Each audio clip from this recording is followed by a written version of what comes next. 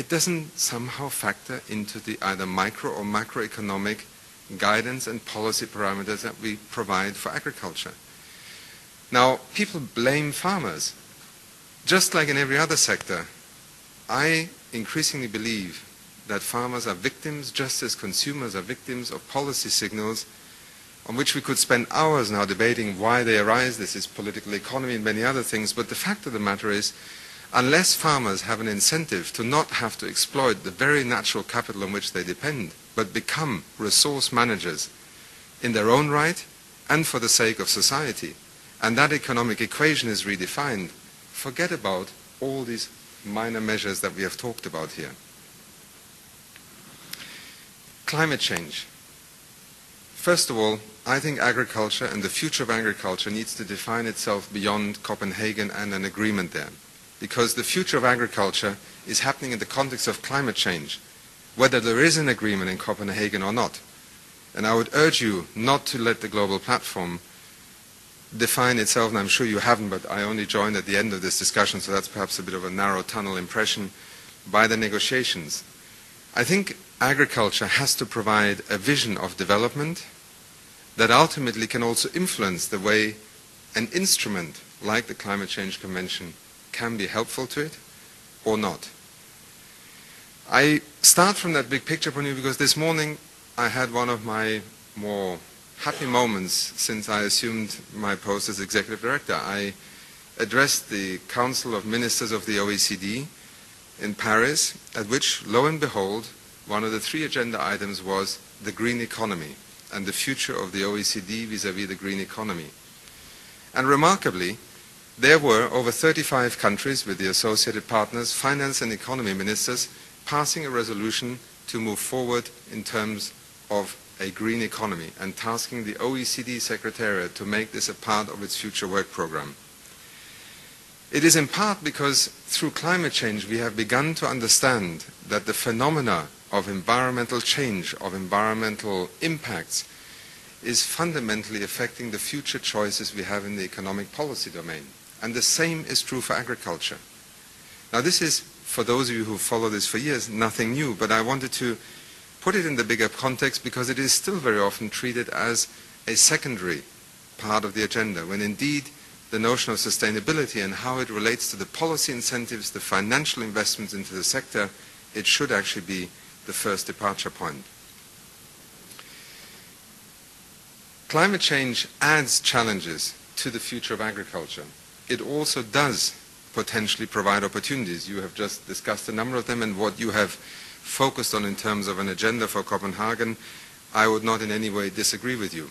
I think we have the beginnings of an understanding, but quite frankly, agriculture, just like adaptation, because it is not part of the prevalent economic interest model, is suffering in terms of lack of attention.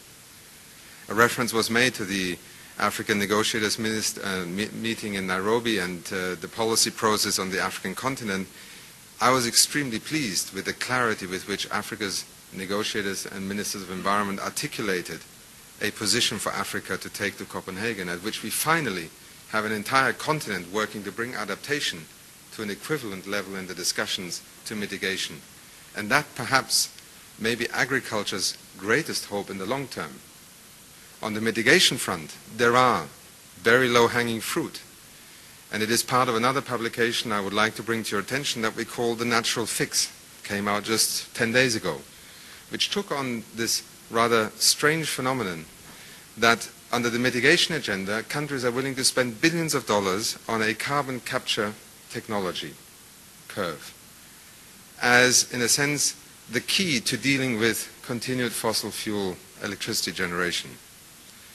Yet, if you take hard-nosed economics, which is what economy and finance ministers always bring to these kinds of agendas, you have to ask yourself, why is it that the best carbon capture and sequestration technology, tested over hundreds of millions of years, is not featuring as a central pillar in the climate change negotiations? It is in the biomass of this planet, in forests, in peatlands, in our soils, that some of the greatest, most efficient, fastest and effective carbon capture and storage capacity is found on this planet.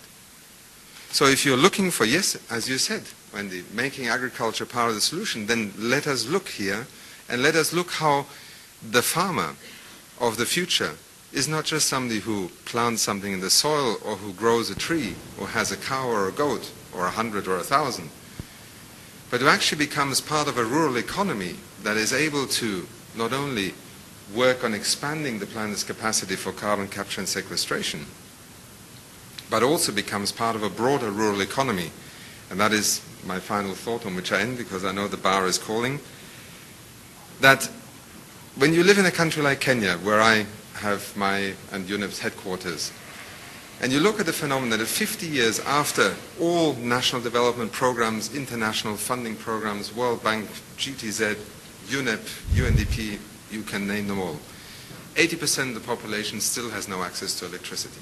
How do you explain that in a country that actually has proven geothermal capacity somewhere between 2,000 to 4,000 megawatts, in which a geothermal plant was actually built 25 years ago and is producing power at a great rate per kilowatt hour?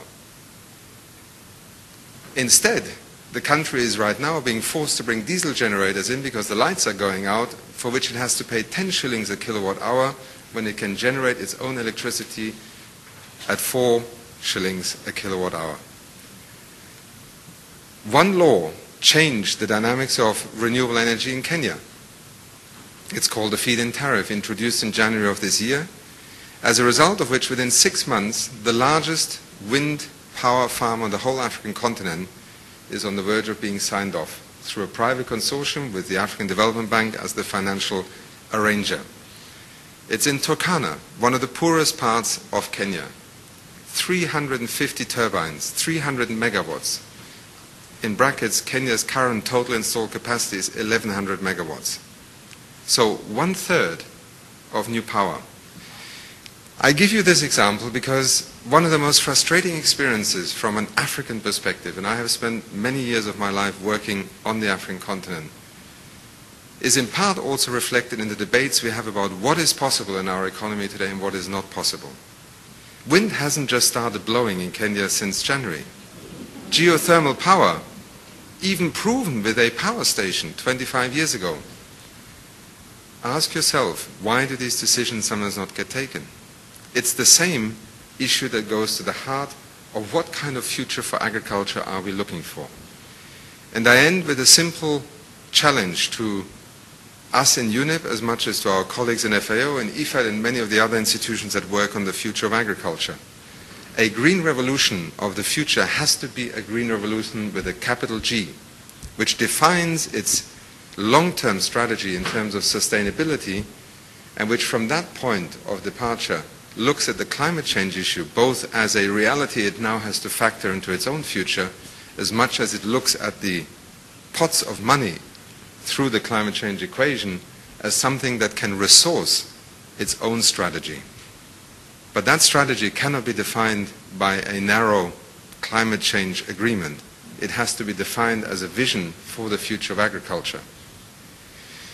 And for those who still doubt that different forms of agriculture are possible, just note that organic agriculture, still considered to be one of those leather sandal, muesli-eating luxuries, is today a multi-billion-dollar business.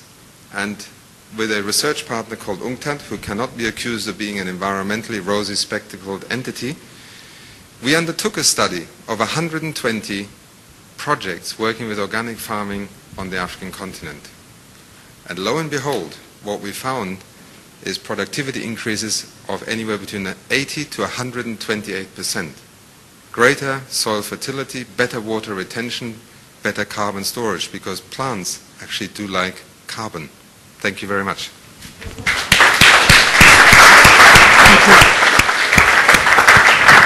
Thank you very much, Achim Steiner.